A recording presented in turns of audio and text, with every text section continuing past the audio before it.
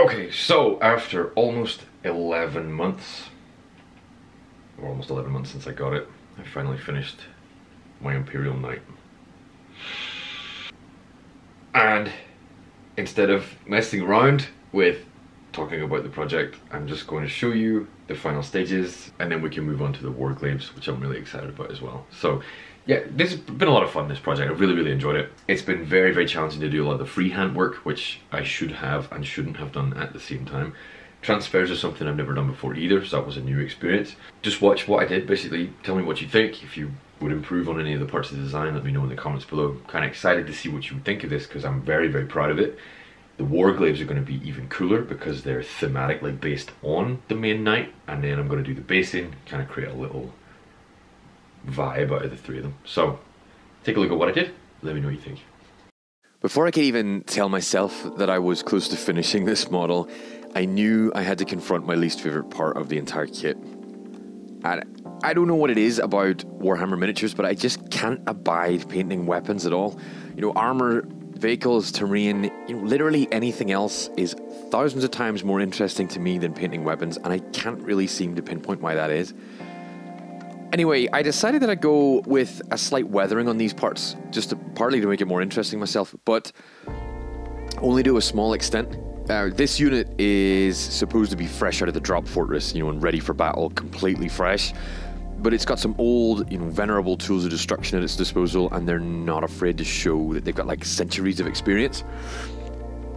Most of the weapon painting process as a result revolved around painting with metallics, but because of the red hot effect, which I'm now a little regretful of, honestly, because that was already done. There wasn't a lot of other colouring left to do.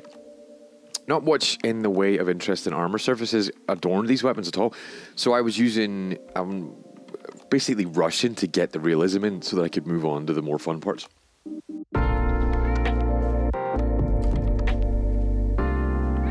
Speaking of more fun parts, the next thing I had to do was finish the burnished gold effect of the carapace lip and the peripheral surfaces of each of the other armor panels, on the knees and the arms and stuff. So I took a lot of inspiration from the effect used in a Midwinter Minis Warlord Titan video recently. That involved using a sponge to get a much deeper and more layered effect when using metallic paints. Kind of looks more like realistic metal as well. Now, I've done bits of layered metallic painting in the past with brushwork, but I have to say that this brings a much nicer and more realistic look. Even watching these clips back now is interesting to me because allowing that stippled hint of the lower layer to shine through goes a huge distance in terms of contouring the look of the metal surfaces. And I didn't want to ruin the effect of the gold, so for the top layer I used a very small piece of sponge held between the teeth of my snips. I used a gold brush then after that to fill in the areas around the purity seals and the AdMech insignia. And with the armor metallics finished, put the two halves of the knight together as a bit of a teaser for myself to kind of keep me interested and excited for the end result, because it was getting pretty exhausting by this point. At last, I pulled together the guts needed to fit the face to the head.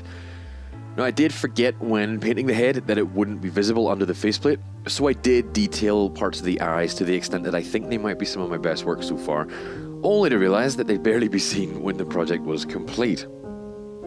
I'll just have to settle, I suppose, for the fact that I know what's under there, and I guess you do too. With the head completed though, it felt like time to treat this model like it was a project within sight of completion, so I fitted the pauldrons in the arms and I attached the body to the legs.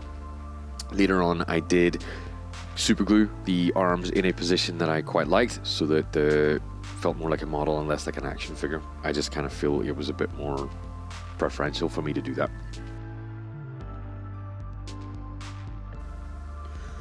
Aside from minor details and, you know, small parts that I've been avoiding, most of the painting from here on was covering up splatters of gold that had ventured away from their intended destinations. This also required a little bit of freehanding over the top of a transfer, which was about as nerve-wracking as you'd expect. But how did I do, honestly, with that? You can let me know in the comments. With nowhere else to turn, it was time to look at the final details. Purity seals, insignias, transfers, you know, things that are basically too small and boring for you to want to see on camera. Honestly, I'm pretty sure I rushed through all of this just to get it finished. But I do think I got away with it.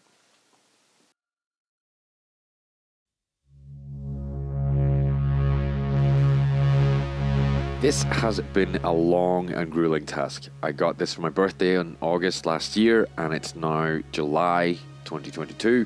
So that's almost 11 months of work.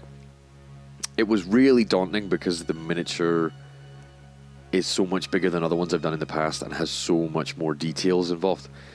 But ultimately though, it's been a blast to paint, and honestly the learning experience has been fantastic. I'm really excited to finish off this whole project with the 2 flanking armatures, and just so excited to see the panoply finished off and as a unit together. The reason I'm so excited is because this is a thematic design that I've been working across all 3 models with, and I'm really keen to see if I'll be able to pull it off in the end. But how do you think I got on? Was it a good first attempt at an Imperial Knight? You can let me know down below.